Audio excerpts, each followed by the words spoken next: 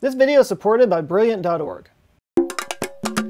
Last night, we saw the ending of one of the most highly praised shows in TV history, Game of Thrones. And it was, well, I'm recording this before it showed, so I don't know. Hopefully they stuck the landing. The dismount was a bit wobbly. But we're not here to talk about the ending. We're not even really here to talk about the show because, let's be honest, there's two types of people that are watching this video right now. There's the people who are all, yes, Game of Thrones, Game of Thrones, Game of Thrones! And the people who are all, ugh, I'm so tired of hearing about this show. I couldn't give a fuck. Which I get. I totally get that. I used to be that guy, and then my wife got me into it, so this is all her fault. But one thing that is interesting about the show, I've always thought was interesting, is the climate of Westeros, the continent where the show takes place on. And for those who don't watch, one of the most impressive things about the show is how richly detailed this world is. They've got this backstory going back hundreds of thousands of years before even the books start. And one of the little quirks about this world that they've created for this show is that the seasons are completely unpredictable. The summers can last for years and they never know when it's going to end and then winter's going to begin. And at the beginning of this show, they've had a particularly long summer, so there are many people who are preparing for an especially long and brutal winter. And winter is coming. Now, obviously, this is a fantasy series. You gotta suspend your disbelief just a little bit because there are dragons and zombies and giants and magic and all that kind of stuff. But is there a scientifically plausible explanation for these weird seasons? All right, so it should be said right off the bat, I am not like a Game of Thrones expert or anything. I'm more of a casual viewer. I haven't read the books or anything like that. So if I get anything particularly wrong here, feel free to, correct me in the comments. I say that like you guys have ever been shy about correcting me. But I do think this is an interesting topic because looking at the climate of fictional worlds can kind of give us a better insight into the kind of climates we might see out there on other planets in the universe, and even a little bit of insight on our own climate. All right, so let's just start there. Let's look at our own climate. What causes the seasons that we experience here on Earth? And it basically comes down to three things: the tilt of the Earth, the elliptical orbit, and Milankovitch cycles. The Earth tilts at about 23 degrees, which is the main reason we have these yearly seasons. So at one part of the year, the northern hemisphere is more facing the sun, and then it rotates around the sun, and at that point, the southern hemisphere is more facing the sun. And that's why it's summer in the southern hemisphere in December and January. This is pretty basic stuff. You probably learned it in grade school. As for the elliptical orbit, that actually plays a very small part in our seasons. Our orbit is almost perfectly circular. It's only very slightly elliptical, with the perihelion actually occurring usually when the southern hemisphere is facing the sun. So that's why the southern summers are a little bit warmer than the northern summers. And lastly are the Milankovitch cycles, which are named after Serbian geophysicist and astronomer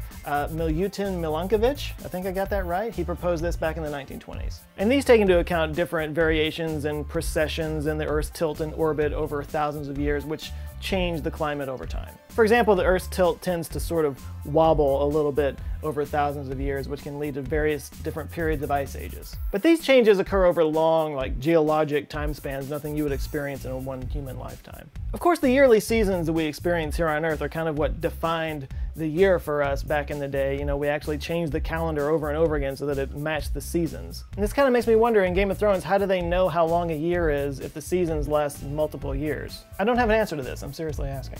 So anyway, with all that in mind, let's jump into what could be causing the long-term and erratic and unpredictable seasons that they see in Game of Thrones. Scenario number one is that the planet is simply in a highly elliptical orbit around a star. And when I say highly elliptical, I mean compared to Earth's nearly circular orbit, so just by a few degrees. If it was highly elliptical, like a comet or something like that, then the temperature changes would be too much to ever support life. But the gist is, yeah, it passes a little bit closer to the sun each year in its orbit. And this would work to create seasons, and if it was especially in a further out orbit on, say, maybe a bigger star with a wider habitable zone, it might create multiple year seasons before it came back around. But again, wouldn't they just experience that as a really long year? The bottom line is, in this scenario, the seasons would come and go in regular intervals, which kind of kills the whole Game of Thrones thing, so ixnay on that one. One of the many things to be thankful for about the moon is the way it has stabilized our orbit, which is one of the hundreds of variables that has made Earth such a paradise that we should pave over and put up a parking lot. It's so important that a large moon is one of those things that we're looking for as we're looking out for planets that might harbor life. We're looking for a planet with a very large stabilizing moon. Planets without a large stabilizing moon would probably see their axis tilt and wobble quite a bit, which would throw their climate into all kinds of disarray.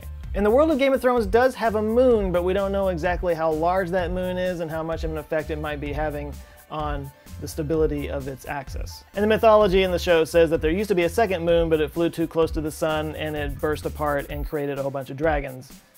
Like you do. Of course, just like the elliptical orbit, these changes would occur regularly and slowly over long periods of time, so this doesn't really fit the bill. Unless, and this is kind of a weird idea, what if there was like an unbalanced mass inside the planet? Like if the core was slightly off-center and maybe it would get stuck in some different thicknesses of mantle or outer core, and then from time to time it kind of gets dislodged and it shifts the center of mass, and then the whole planet kind of tilts a little bit differently in sudden ways.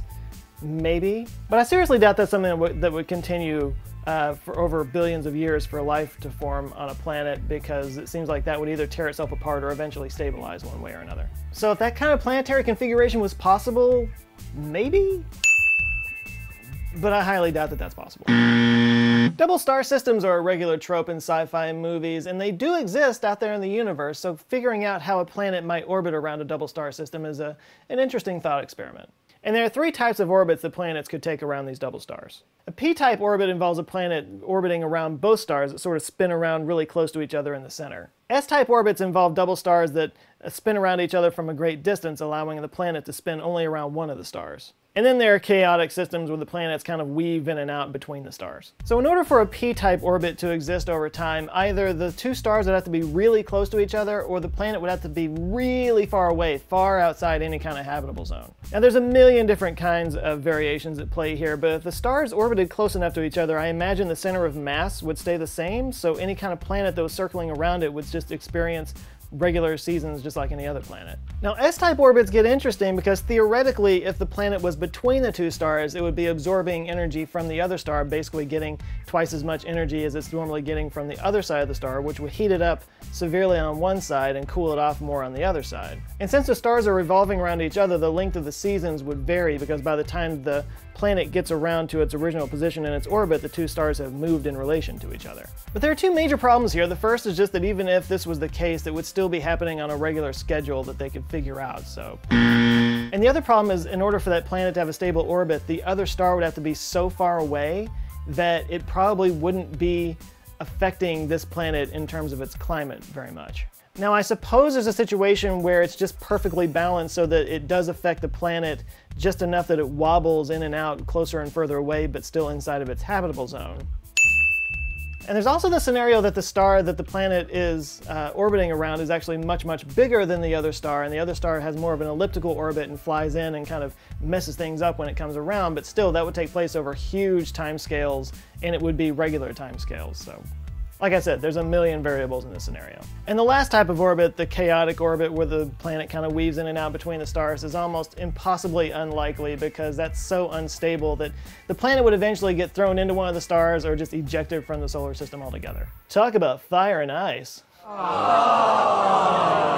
Anyway, this is a fun scenario to think about, but ultimately it doesn't matter because there's only one sun in the sky on Game of Thrones. Of course, one of those stars could be a brown dwarf that doesn't emit light, so then that wouldn't have an extra star in the sky. But no, all those other problems would still exist, so never mind. Okay, what if the known world of the Game of Thrones is actually on a moon revolving around a large Jupiter-like planet? And this is actually interesting because the orbit around that planet would cause the moon to like fluctuate in and out in that habitable zone, which might cool and warm the planet. And especially if the planet has more of an eccentric orbit, that would introduce all kinds of chaos and randomness in there that would make these kinds of seasons unpredictable. Interesting, but a Jupiter-like planet would dominate the sky, which is not there in Game of Thrones, so.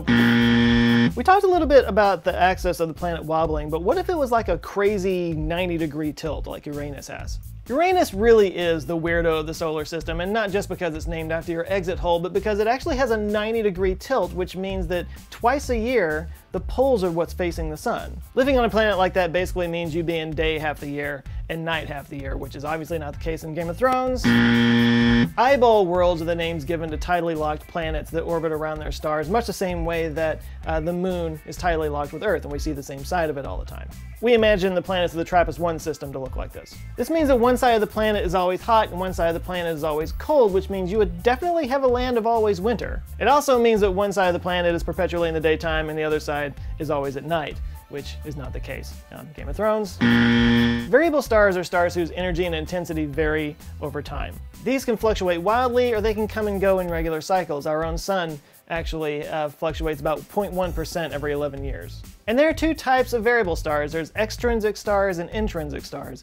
Extrinsic stars are basically normal stars without that much variation in their actual intensity, but there's stuff passing in front of it like gas clouds so that it actually dims from where we're standing. Intrinsic variable stars actually have their luminosity change in various ways for various reasons. So whether we're talking intrinsic or extrinsic, there's plenty of evidence that stars can vary their output in random and chaotic ways. Obviously, if it's in extreme ways, it would be too extreme for life to form. But there's nothing saying that a star couldn't, you know, vary randomly but mildly enough for life to survive. So this could be a thing. However, this would require the planet to have an almost vertical axis so that it wouldn't tilt and create seasons, and this is possible. Venus's is only like 2 degrees and Mercury's is like 0.03 degrees, so this could be a thing. The last one I'll talk about here is by far the most boring, but probably the most plausible, and that is pure and simple just weird geography. Weather and climate cycles are some of the most difficult things to accurately predict. There's just so many variables involved. Ocean currents, evaporation cycles, feedback loops, the list goes on and on.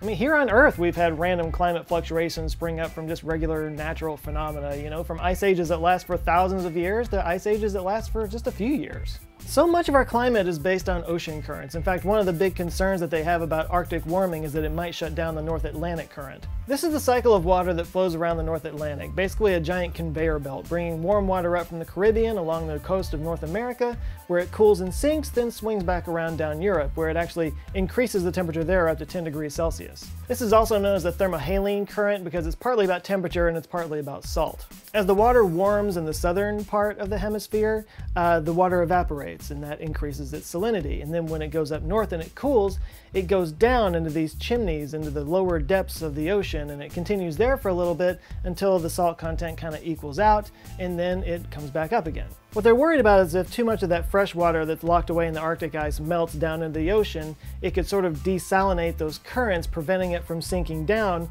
and shutting down the current altogether. This would prevent all that warm water from traveling north and cause some extreme cooling, possibly leading to another ice age. Perhaps the world of Game of Thrones has a particular, you know, ocean geography that shuts down a Perihelion current at regular but unpredictable intervals that leads to long and brutal winters. Yeah, it might just be that simple. Or it might just be magic, because, you know, magic. Or it could be a combination of any of these things that I talked about. It's all possible.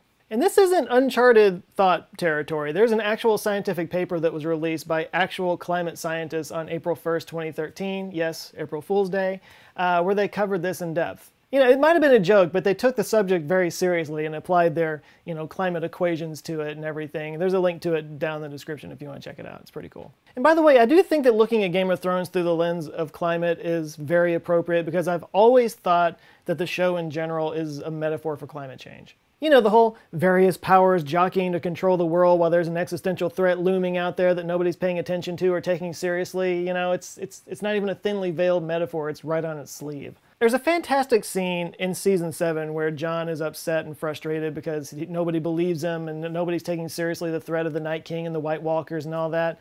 And Tyrion's response, I think, sums things up nicely. How do I convince people who don't know me that an enemy they don't believe in is coming to kill them all? Good question.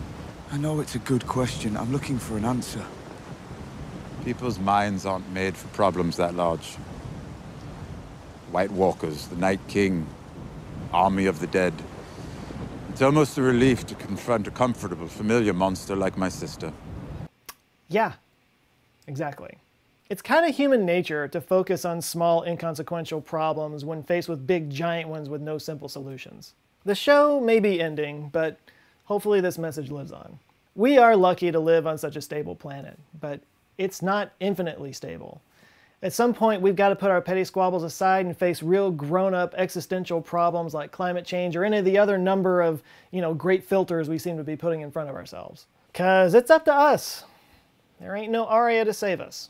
The weather patterns and climate loops that we experience on a daily basis are really just physics at work, and they affect our daily lives. And if you want to have a better understanding of how physics affects your everyday life, you can check out the Physics of the Everyday course on Brilliant.org. You know, true story, this is one of my favorite courses on Brilliant because it really shows you the physics behind the things that you encounter every single day, things that you take for granted, never think about, like refrigerators. It shows how that works, and it gives you a whole new understanding of the things around you. And really, this is what Brilliant does best. They don't just teach facts, they teach problem solving, so you can think like a scientist and apply that thinking to all areas of your life. And with their new Daily Challenges feature, you can get in the habit of learning something new every day for consistent, steady growth. And you can do it online and offline now, which is great for traveling and those times when you're just, you know, out of pocket. Viewers of this channel can get free access to their weekly puzzles and brain teasers, and the people who sign up for their premium subscription that gives you access to all their courses can get 20% off your subscription for life. Because the night is dark and full of terrors, so don't be unprepared. Go to brilliant.org/answerswithjoe. Link is down in the description. Big thanks to Brilliant for supporting this channel, and a huge shout out to the Answer Files on Patreon that are keeping the lights on around here, helping me build a team, supporting each other. We got a great community going on. There's some new names I need to murder real quick. We got William Dean Harris, Ronald Edwards, Tote McD, Lucas Jeremy Sabin, Kyle Hennenfield, Anya, Kyle Taylor, Nigel John Bennington, M. Mostagur Buelin, worst one ever, Bjorg, Borje Johansson, William Swinson, Anthony McHale, Joshua Davis, Ronnie Smith, and Stephen S. Got some really bad ones there. But thank you guys so much. If you would like to join them and get early access to videos and access to the Discord server and everything that's going on there, you can go to patreon.com/AnswersWithJoe. Please like and share this video if you liked it. And if this is your first time here, we got a video right here that Google thinks you'll like, so you can go check that out and maybe check out any of the other videos I got going on. And if you like them, I invite you to subscribe because I come back with videos every Monday and every Thursday. And t-shirts available at the store with answerswithjoe.com/shirts.